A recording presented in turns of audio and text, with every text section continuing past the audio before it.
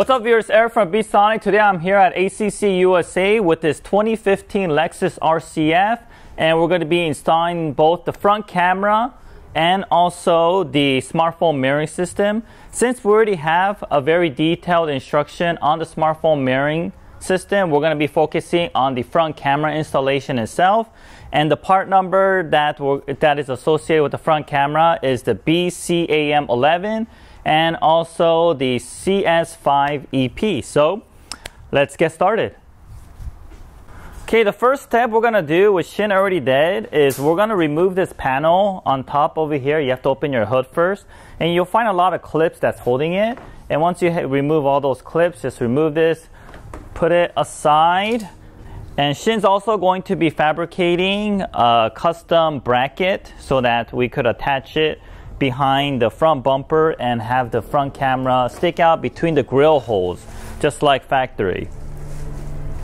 While Shin's out there fitting the front camera, let me show you what needs to be done inside of the car. So first, locate your screen, and right under the screen you'll notice that there's a plastic panel.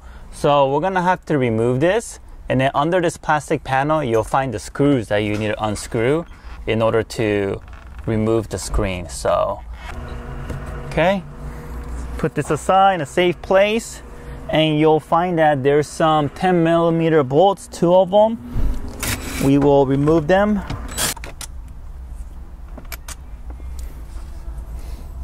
Okay, once those are removed, carefully place the screen down. Let's pull it out. Okay, just place it like that.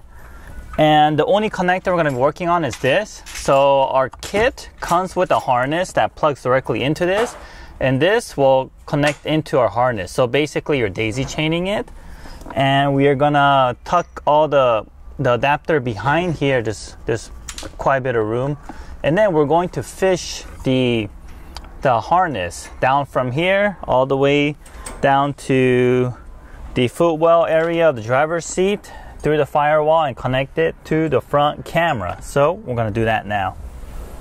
Okay, if you look at the adapter, you'll find that there's a front cam, back cam, and also in the output, 3 RCA female connectors.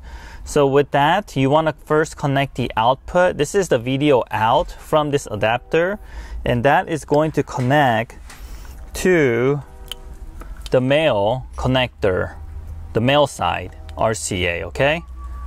And then if you look at the back cam is going to connect to the female side of the harness, as you can see. And the front cam here is going to connect to the front cam RCA cable that's going to come from the front bumper that's mounted all the way through the firewall, through the footwell, and wired up here. So those 3 RCAs, and you'll find 2 more connectors here. One of them is for the harness. Just make sure you fit into the connector that fits. And there's a smaller connector here that's for your engagement button, as you can see right here. The one that comes with the CS5EP is this teardrop one. You can also use the Toyota style one, which works for the RC and the IS series. It won't work for like the GS though. All right, so let me go ahead and do some connections.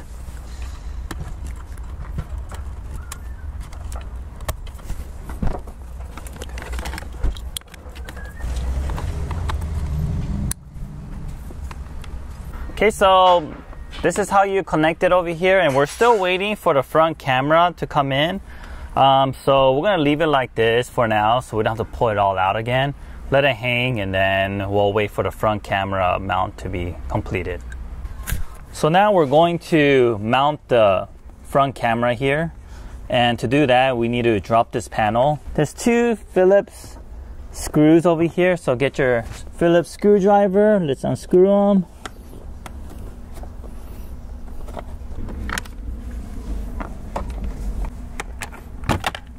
Okay, and after you pull this, all you have to do is push this empty slot out from the inside. It's just being held by clips. So we're going to place this camera button right here, and it'll clip on just like factory. And that wire that we routed is going to be connected to that.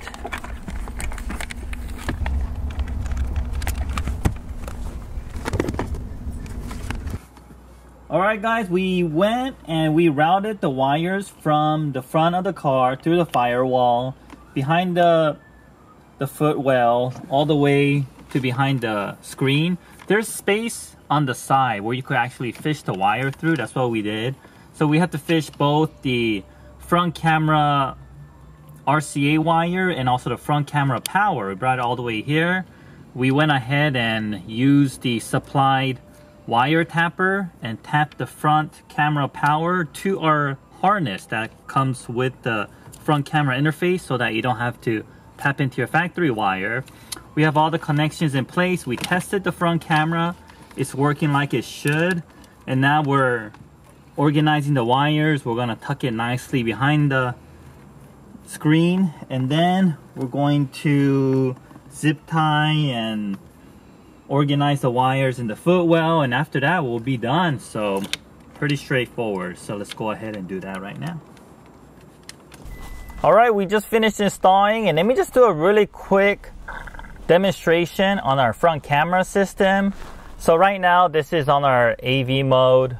We also installed a smartphone mirroring, so it's mirroring my phone right now. But aside from that, you will have a new button, and when you press that button, the first time you push it, it'll take you to the front camera.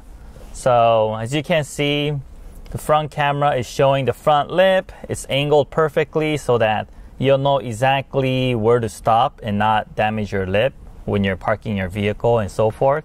If you have a garage, you want to know exactly where to stop. Now you can stop at the exact location because of the front camera. And if you press the front camera button the second time, it'll show you your backup camera. And this can be turned on anytime. Even if you're driving, your car does not have to be put in reverse. Anytime you press the button twice and it will show your backup camera. You press it a third time and it'll take your car to your home screen where you left off at. And your backup camera on reverse gear will work as normal. This has no effect on that. And at the same time, you can also program this. So if you want the front camera to remain on only for a certain period of time, then you could program it to different time intervals. You could even get rid of your timer on it if you wanted to always just stay on until you press the button again. You could do that as well, and that is all explained in the instruction manual. Alright guys, well that concludes our video. Thanks for watching, and if you haven't subscribed already, make sure you press that subscribe button below. Thank you.